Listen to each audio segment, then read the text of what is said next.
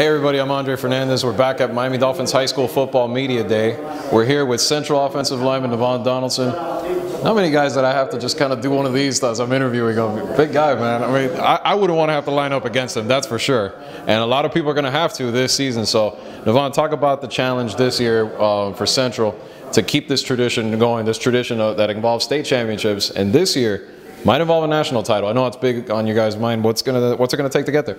We're gonna take a lot of hard work. You know, we have a lot of young guys that come in, different people come in different schools, so we have to get them ready to experience how Central plays because we are a fast-paced team, and that coaching staff is just working hard, getting us ready.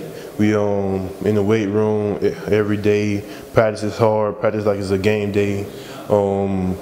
We're trying to get technically sound and fundamentally ready and all types of stuff like that. The offensive line, it's not, you don't often see it at this level, like a group that just comes up together at the high school level on a high school team and matures the way you guys have. Everything, you know, last year you saw it little by little as the season went on, you guys got better.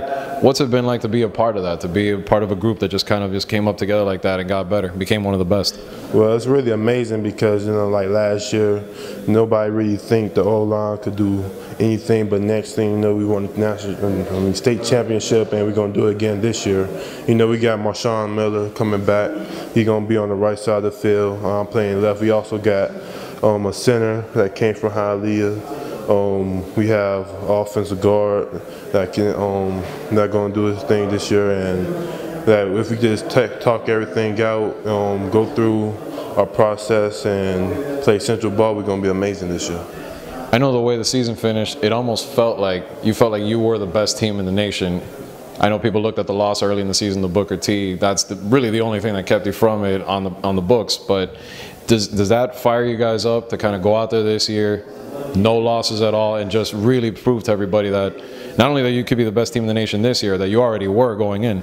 Well, that's the thing that's on mind. This year we're going to take every game one at a time, and we're going to win everything. We got the national champion. It's the only thing that we really want. We tired of winning the state. We want to win that national for once, and this team is the team to do it.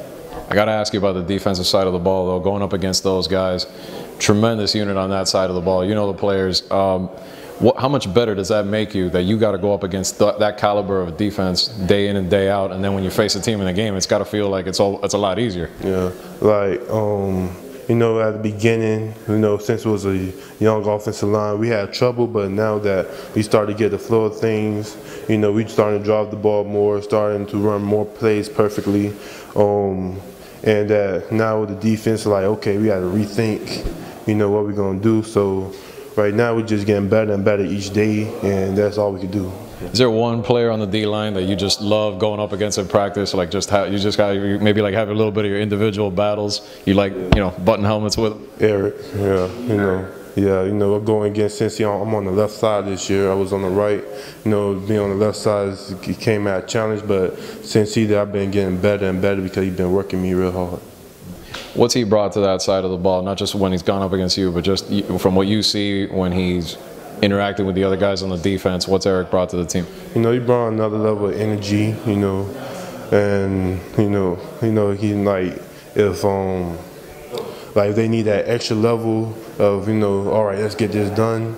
Like, he's that man right there. You know, he's a second on defensive line. So, you know, you have Kier on the other side, and you have E. So basically, it's like a sack every game, you know, for the other team. So basically, offense get the ball easier.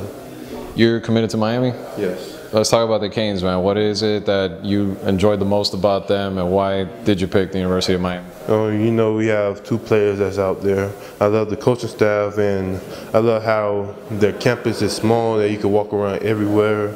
The classroom size, you know, it's a 1-to-12 ratio, so I could really interact with the teachers, and I could really concentrate on teaching, my classwork and my football at the same time. And they said that they'll help me with the process of, you know, coming in early, getting the classroom work done, then going and practicing and working hard on the field. Were you a fan of any offensive linemen growing up? Maybe somebody that's in the NFL now, or just anybody that you kind of said, I kind of want to be kind of like the way that guy is? Well, no, not really, you know. Well, the only person I really in the NFL was Ray Lewis. You know, Ravens my favorite team, so you know that's pretty much it.